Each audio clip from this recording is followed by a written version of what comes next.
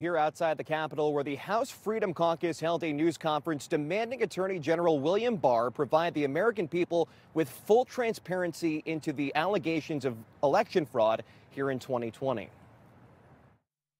In our roles, in the oversight capacities that we have here in Congress, but also the Department of Justice and certainly the media, to look into these allegations, to really give it the effort that it's worth. You know, I agree with my colleagues to say where there's smoke, there's fire. You have to start somewhere.